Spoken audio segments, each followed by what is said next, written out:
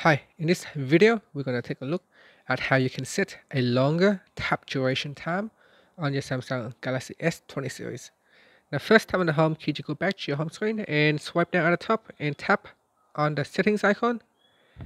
Next, tap on accessibility and then tap on interaction and dexterity. Then go down and tap on tap duration and tap on the switch to turn it on. By default, it is set to 0.1 seconds. And you can test that out here, so you can see if I tap quickly, nothing happens. But if I tap and hold it a little bit longer, then the button will respond to my touch. So that is how you can change. Now you can increase the time. So you can see if I tap straight away, it won't respond.